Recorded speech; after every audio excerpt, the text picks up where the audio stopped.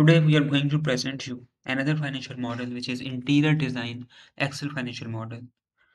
This model is helpful for the interior designing businesses and the relevant industry businesses to evaluate, forecast and visualize their financial performance up to 60 months. Starting with the table of content, this file includes the input sheet, revenue analysis assumptions, financial statements, and the dashboard for the visual representation of your financial performance. Moving on to the input sheet, it includes the assumptions for the capital structure, services plan, the segmentations, as well as the products such that the couch, lamp, frame, and the rugs. It also includes the payroll assumptions, the operating expenses, and the capital expenditure. It also includes the account payable, receivable, and inventory days assumptions. Next, we have the revenue analysis sheet.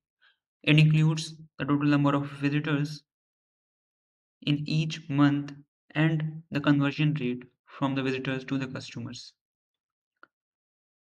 The revenue analysis sheet includes the revenue generated from the services as well as the sale of products.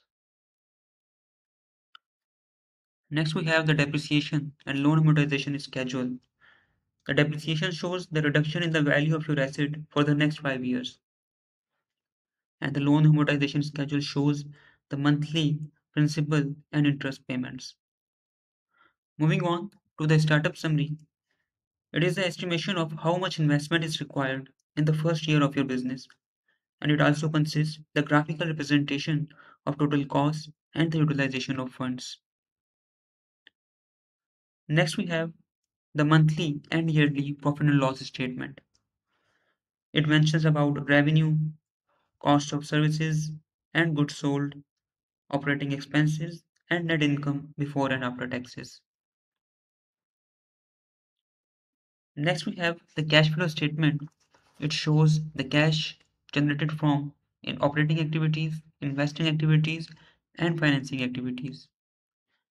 This sheet also includes the working capital, which shows the account receivable, payable, and inventory, and the change in these accounts.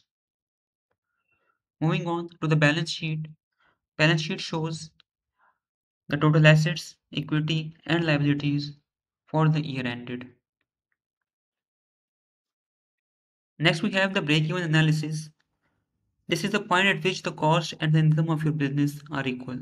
The model shows the break-even with respect to the sales amount as well as the number of units. Moving on to the project evaluation, it shows the value of your company at year 0. It also includes the burn rate analysis and minimum investment required. Next, we have the sensitivity analysis. It shows the total operating expenses and the EBITDA margin in actual scenario, pessimistic, moderate, and optimistic scenarios. Next, we have the diagnostic tool sheet, which includes the gross margin as a percentage of sales, operating expenses as a percentage of sales, profitability, and other financial metrics.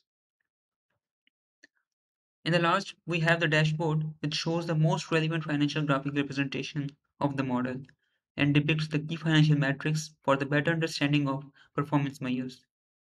This is the end of the video. Thanks for watching.